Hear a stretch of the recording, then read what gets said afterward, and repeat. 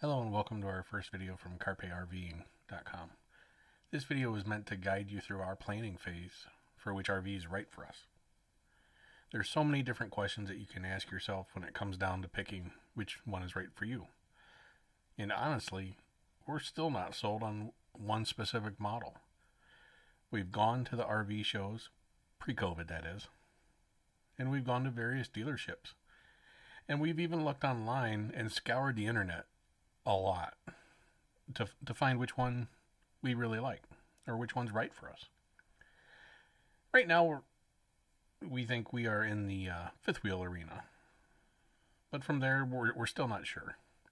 We like the front living room models, we like the mid bunk models, and we're even considering some toy hauler models.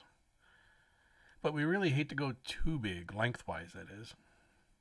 I think we want to stay around a max feet of about 40 feet. And even that's pretty big. The challenge here and what pulled us away from the travel trailers and the Class A motorhomes really is space.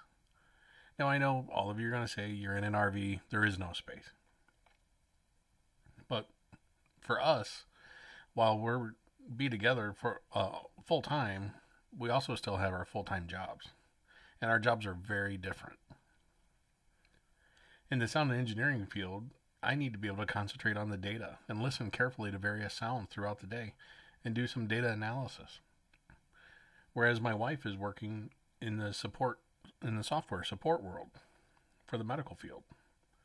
And that requires her to talk a lot, if not most of the day. So we need to have our separate areas to not affect each other's 9 to 5 jobs. And that's why we're considering fifth wheels, that we can have some basic separation. She can have her conversations, and I can have mine. We can both concentrate on the tasks that we have. And then the other consideration we're looking at is we need transportation. Who's going to be driving the RV? And I can tell you how that conversation went. And as you can expect, I didn't win that one, not one bit. But then how do you make your excursions after work? Or go to dinner? Do you want a tow vehicle? That would be fine, but she never would want to drive the motorhome, and she didn't want to drive all day either when we're traveling.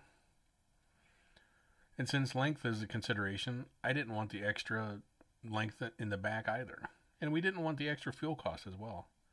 But that's a discussion for a different day. So for now, we think the fifth wheel and one truck is enough for us. Of course, we'll have our bikes or our shoes in the truck to go into or around town to sightsee or to shop or whatever we need. But again, we can go deeper into those discussions in another video. But what we do need to think about now is not just for pulling the fifth wheel, but also storage for whatever else we would need. Again, this goes back to size and the needs of the RV. And the storage space is huge. How much can we downsize is another consideration. How much do we really need to take with us? This is another huge characteristic to think about. And size and space, again, will drive costs. Cost is another debate we've had and we continue to have. What is our budget? For now, we're thinking a max of about $75,000 for the RV, and assuming that the pull vehicle will cost about the same. So all in, we're looking at about $150,000 max that we'd like to begin our budgeting discussion. And that's a perfect world, right? That's not the most expensive fifth wheel. It's not the most expensive pickup truck, but it's not the cheapest either. So how much do we want to spend? What about used? Could we do used? Can we get more for our money? Well, of course you can, but you can also get more than you bargained for. And for this one, we can't be romanticized by it. We can't get locked into it, and we don't want the call of the open road to come rushing in. Have to keep our head on straight. And either way you go from here, there's going to be bumps in the road. So for now, we're going to go the easier route and plan on new for both. Now you can watch any YouTuber you want, and they will tell you hands down that no new or old RV is perfect. There's always going to be those things that you're going to need to fix, and you're going to need to find them. So you're going to need to shake them out.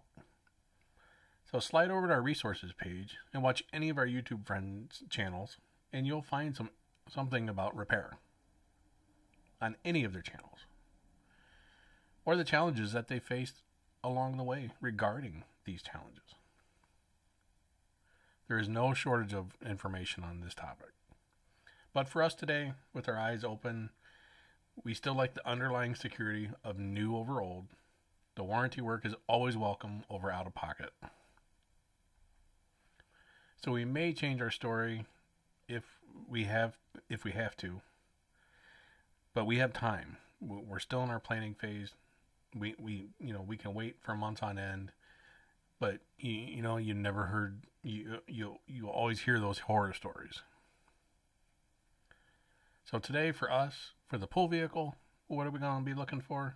We'll get into it a little bit more in another video, but for today, we're looking at a 40-foot fifth wheel and probably a dually, obviously because of the size, and probably a diesel for the durability. And most likely, honestly, I'm probably going to be looking at a Ford F450. It's not just because I used to work for Ford, but it's because I know what I can do to a Ford. I've been there. I beat them up. I know what they can take. And I know that they can survive. So for us today, for our first video, where do we go from here? We're still looking at them fifth wheels. We're still getting online. We're still finding what is going to be the best deal. And we think that 450 is going to be the right pull truck for us. So hopefully this video has been helpful. It's raised a couple different questions for you, as you can kind of see where we're going with it. And we'll be back online at a future date to talk a little bit more about some of these. But for now, that's what we're thinking. Our first guess is a fifth wheel, 40-footer, and an F450. Thanks. Hopefully you liked the video. If you did, click the like button down below. Let us know that we're doing the right thing. If you have any comments for us or any feedback from your experiences, feel free to leave them down below. I'd love to read them. And we'll probably reach out to you and say thank you or ask more questions. So it's always good to hear from other people and their experiences. Thank you. Have a good day.